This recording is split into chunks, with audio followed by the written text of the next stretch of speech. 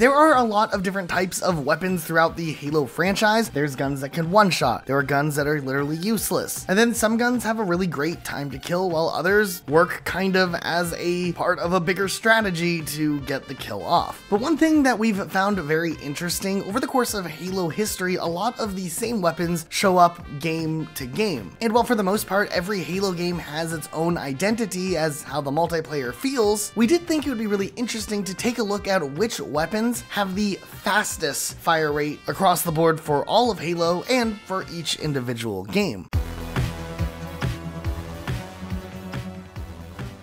And while we were doing research on this topic, we actually found it really interesting that there's a lot of analyses out there of players who've dug deep into the weapon fire rates and time to kills of various weapons. However, there's also a lot of discrepancies between various sources and players who have done their own calculations. There's also this big discrepancy with differences in what the lore says, how fast some of the weapons are versus what they actually are represented in game. And over the years, a lot of the weapons have also changed. So we decided to go through to try to find what weapon single-handedly is the fastest across all of Halo, and to accurately do this, we decided to try to do our own math. Now obviously there may be slight discrepancies in how our numbers turn up based on the fact that we manually timed each weapon as opposed to trying to find the number within the game engine or something like that, because we're not good at modding. But ultimately we feel pretty confident in our overall process in figuring out these numbers that we wanted to show our finding just so we can kind of compare how some weapons are in some games versus some weapons in other games. So the process to find what our RPM was, which stands for rounds per minute, even though a lot of guns don't actually have rounds, we ended up going in-game and firing an entire magazine or equivalent in the case of plasma weapons, and we timed how long it would take to empty the entire magazine. For instance, the assault rifle in Halo Combat Evolved has 60 total bullets, and from where we started the timer to where the timer stopped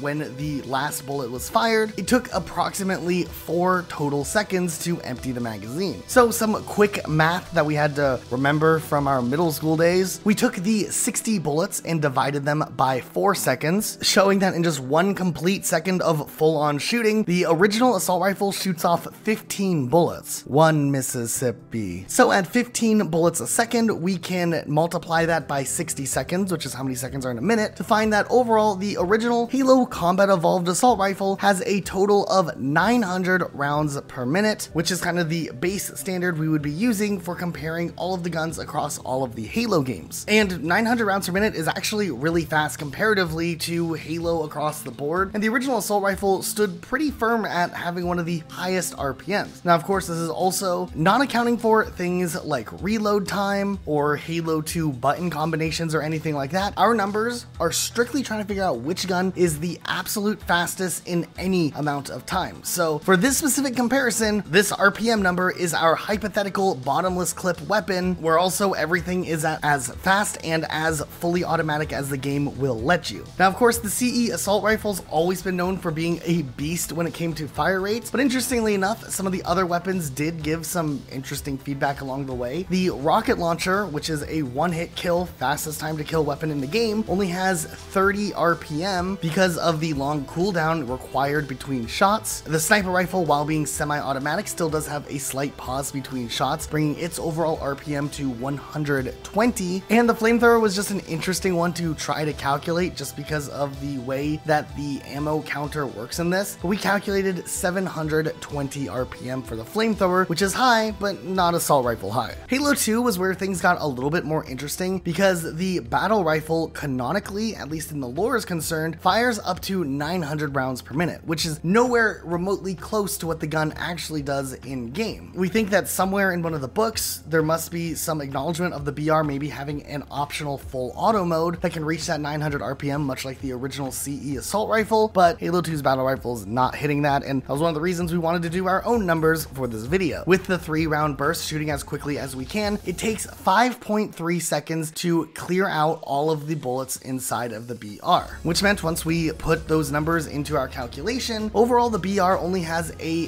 RPM of 407 rounds, which still is decently high for a 3-round burst weapon, but still not even remotely close to the 900 RPM reported in some places online. Instead, what we found, the SMG in Halo 2 was in a way the replacement to the assault rifle, and the SMG, interestingly enough, has 60 bullets in a magazine, and this time to empty out the mag, it took 4.1 seconds, bringing its overall rate to 878 RPM, which was just 23 ticks slower than the assault rifle in Halo Combat Evolved. Now, if we were accounting for dual wielding weapons, obviously the Halo 2 SMG would blow it out of the water with its high 1600 plus RPM, but for the sake of this video, we're going off of individual weapons. So at this point, the Halo CE AR is still in the lead. For curiosity's sake, we also decided to test out the Halo 2 Needler, which in 3.9 seconds could shoot 30 needles, bringing its RPM to 461, slightly faster than the Halo 2 BR, but nowhere remotely close to the SMG. In Halo 3, things got interesting because we had the reintroduction of the assault rifle. This time around though, the Halo 3 assault rifle only has 32 bullets in a magazine, and it took exactly 3 seconds to empty its magazine, bringing its rate of fire to 640 RPM, which is just slightly over 2/3 of what it once was in the Combat Evolved glory days. Interestingly enough, the BR in Halo 2 actually had the exact same fire rate that we could find between Halo 3 and Halo 2, bringing its total RPM to, once again, 407. A lot of people cite Halo 2's BR as being the better version of the BR between Halo 2 and Halo 3, and from what we can see here, the RPM's exactly the same. The difference probably is the fact that in Halo 2, you could do button combinations to speed up your reload time, which would let you get the drop quicker in Halo 2, which you could not do in Halo 3, but for all intents and purposes of this investigation, they're actually mostly the same as far as the actual fire rate goes. Also, interestingly enough, when it came to Halo 3, it seemed like the SMG was slowed down just a slight bit, with an overall RPM of 857 instead of the 878 from Halo 2. We also decided to test out a couple of other weapons from Halo 3's sandbox, like the machine gun turret, which has a slow start at the beginning and ended up with a total of 200 bullets shot across 20.6 seconds with an average fire rate of 582. The flamethrower in Halo 3 seemingly is much slower than the Combat Evolved one, with an estimated RPM of 245. And then you may remember when ODST was added to MCC PC, they did add in some interesting ODST things like the silenced SMG into multiplayer, and interestingly enough, the Halo 3 ODST SMG, which is silenced, has less bullets in its magazine than the Halo 3 SMG, this time only having 48 bullets instead of 60, and to empty that magazine it takes 3.3 seconds, which makes its overall RPM still slightly faster than the original SMG, though this one has less ammo per magazine. We actually knew that there was a chance that they could do some tweaks with the Halo 3 iteration of the silenced SMG, but as far as the fire rate goes, the original silenced SMG from Halo 3 ODST within its campaign has the exact same rate of fire, or RPM, as the Halo 3 variant, also at 872, but we did check just to be sure. Moving forward to Halo Reach, interestingly enough, we see the assault rifle return with its 32 bullets, much like Halo 3, though this time around it took 3.1 seconds, bringing the RPM down just a slight bit from 640 found in Halo 3 to 620 in Halo Reach. We did test out a few other guns like the plasma repeater that had a 265 RPM, the turret had a 597 RPM, the focus rifle only had 293, and the DMR is still slower than a BR. We were really impressed though with, while the assault rifle seemingly, while as slow as it was going to take the throne, the Needler came out of nowhere with its 2.3 seconds to shoot 24 needles, beating out the assault rifle just slightly with a 626 RPM. Still slow compared to all the other games, but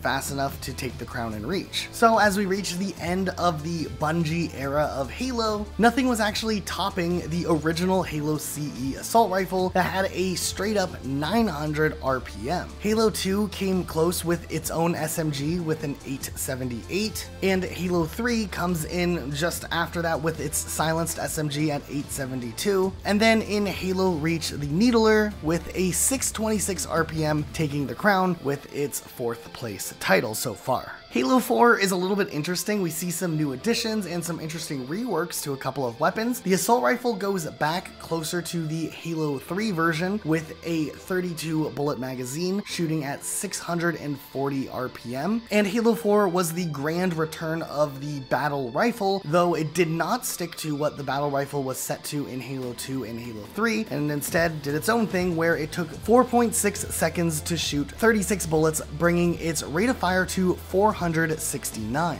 Meaning that this time around the BR is actually slightly faster than the Halo 2 and Halo 3 variants, though that doesn't necessarily play directly into what the time to kill looked like in Halo 4, which is something we can investigate on another time. But still, it is interesting to note the increase in speed. The Storm Rifle wasn't all that impressive with a 377 RPM, but then we get two new faces in the run for fastest gun across all of Halo, with the Suppressor with an impressive 862, still not enough to beat out the Halo CE Assault Rifle, but the Halo 4 Saw comes in able to shoot 72 bullets in just 4.7 seconds, bringing it to the new #1 spot at 919 RPM.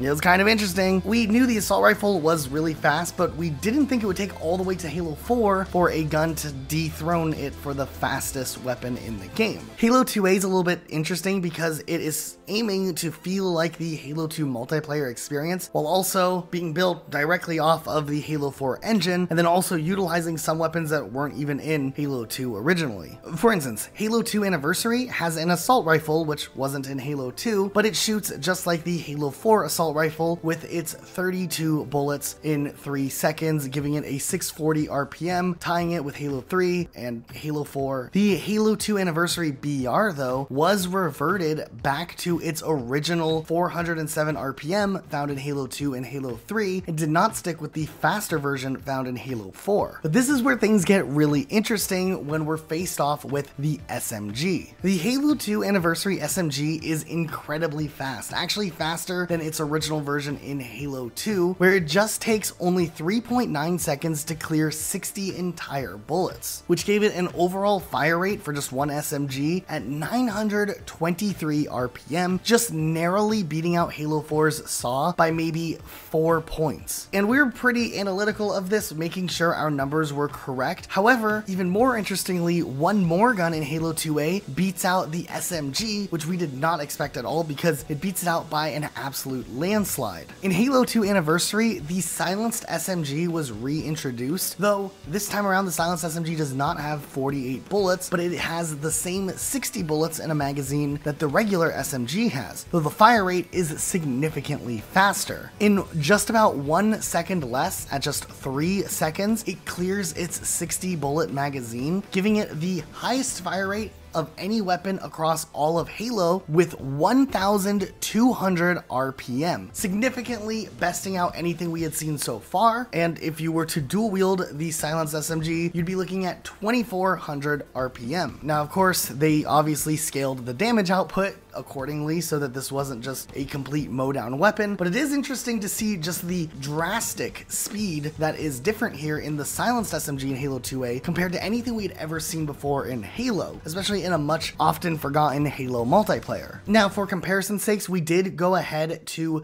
check Halo 5 Guardians as well, and there were some interesting findings we had in Halo 5. For instance, the BR has a 407 RPM still, like it did in Halo 2 and 3 and 2A, not like it did in Halo 4, though we found it interesting that the actual Halo 2 BR, the version that's supposed to look and feel like the Halo 2 BR, has a faster fire rate than that 407 RPM with a 423 RPM instead, which is just interesting because while aesthetically speaking, yeah, it looks more like the Halo 2 BR, the Halo 5 BR shoots more closely to what the original Halo 2 BR did. The new version of the SMG introduced in Halo 5 still shoots pretty fast at 878 RPM, but nothing close to its Halo 2A counterpart. And then we looked at the Saw and some of the Saw variants as well. The base set Saw shoots an 881 RPM, which is still pretty fast, but not in the top 5 even. And we did check weapon variations along the way. For instance, the Appetite for Destruction only shot an 852 RPM, which was slower than the base set saw. Then when it comes to Halo Infinite, there aren't a whole lot of weapons that can take the title of fastest fire rate in Halo. The assault rifle seems locked around that 620 speed that it was in Halo 5, which is more or less the same speed as the assault rifle was back in Halo Reach. Our PR once again feels pretty solid with 36 bullets in 5.1 seconds, with that 407 RPM number that we kept getting across various Halo games, most notably Halo 2 and Halo 3. And just while we're at it testing out other weapons, we did test the Pulse Carbine, which had a 413 RPM. So yeah, this was a really fun project to take a closer look at how fast some of these weapons truly are and how they compare across the board through various Halo games. So overall, across all of the Halo games, our top 5 weapons are the Halo 5 SMG or silenced SMG. They're pretty close in score, around 900 RPM. Then the Halo Combat Evolved AR that held the throne for a really long time with a solid 900 RPM. The Halo 4 SAW just finally beat out that massively fast assault rifle with a 919 in Halo 4. And then out of nowhere, Halo 2 Anniversary came and introduced 2 of the fastest weapons of all time to date, with the Halo 2A SMG shooting at 923 and the Halo 2A silenced SMG in the #1 spot with 1200 RPM, which is still insanely fast and something we still never got to see again. Also, as far as the battle rifle was concerned, just because we were tracking it out of interest, all of the battle rifles shot about 407 RPM, with the exception of the Halo 5 Halo 2 battle rifle, which shot a little bit faster at 423 RPM, and the Halo 4 battle rifle, which was sped up a little bit, giving it a 469 RPM. So a little bit interesting there. They usually stick around that 407, but there were a couple of times where they decided to mix it up a little bit. We thought this was really interesting. We liked to put these graphs together that you can see on your screen that show